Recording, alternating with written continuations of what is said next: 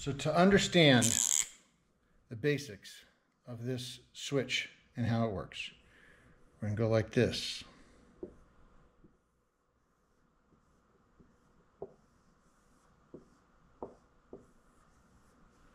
So switches are either normally open or normally closed, which means in their resting state, they have either an open circuit like this or a closed circuit.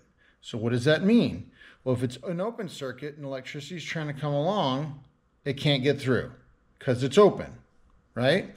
So if it's closed, then electricity can continue on. And these switches here are connected, if I can not mess this up, are connected to, we'll say, a task or a chore. So this might be to run the panel. Run panel. This might be for the light. This will be for something else, right?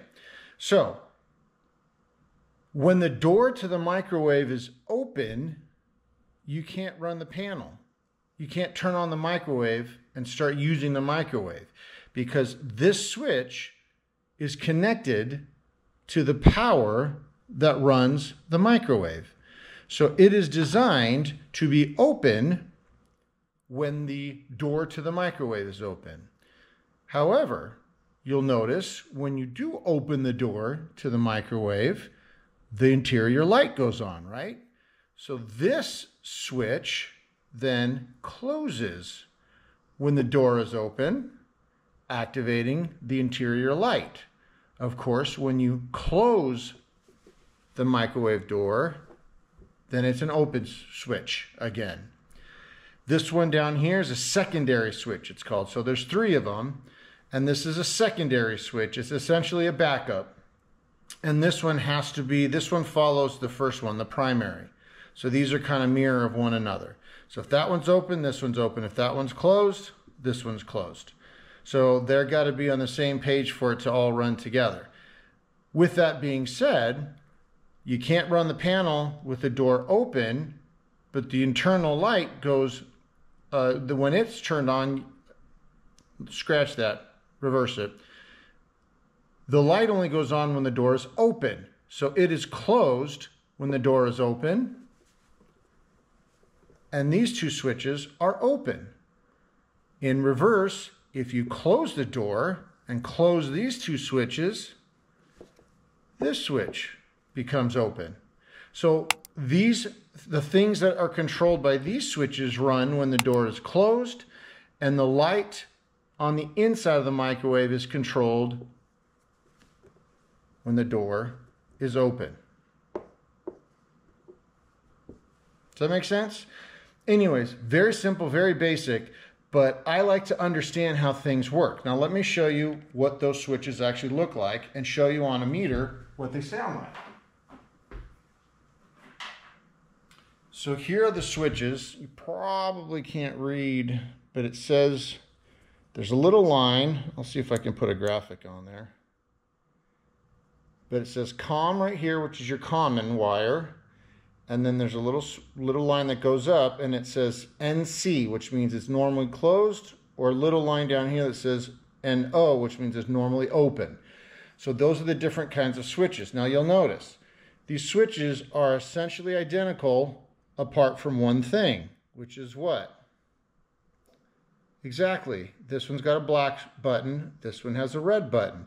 So that's how you know which one is which. Let me demonstrate. Here we have our multimeter.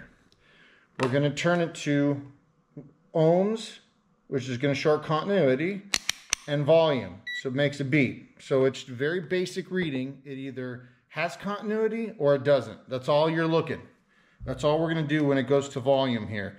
Some multimeters are fancy and they can do a whole bunch of other stuff. I mean, this one has different features, but on this particular setting, on this multimeter, it either tells you have continuity, meaning that you can have electricity circulate, or you can't. And that will give you the outside the lines or outside the limit of the multimeter. Now, one thing you always have to do is test your test equipment. So I have probes that are connected. Rat's nest is what I have. So I have the two probes. You have your positive and your negative, your black and red connected down here, and then I just have banana clips connected to them, with our green being positive, yellow being negative, and that's just for ease of use. So if we touch these together, we should have continuity, and it should be. See? So the green light means success, you have continuity. So electricity can run through that circuit. When they're apart, obviously, the electricity can't get through. So it's outside the limit, meaning it doesn't read anything. You close that, now you're within the limits, okay? So we're gonna take this first one, we're gonna attach one clip here and one clip there, and right away, we're showing that it has continuity. Now watch what happens when I press the button. So it opens. So this particular switch, when the door is closed to the microwave, pushing that button down is a normally open switch, right? So this would go for the light, because with the door closed, which is what pushes the button down on the switch, it turns the light off, or in other words, it cuts power to the light. When you open the door, it takes off from the button, opening the button, which closes the circuit, allowing the light to go on. In reverse, the one with the red button doesn't do anything when you first close it until, so right now, if the door was open, you'd have an open switch. No power is going through it. When you close the microwave door and it hits the button, now you have power running through it. Now you can run the front panel. You can put in your minute, 2 minutes, get your popcorn.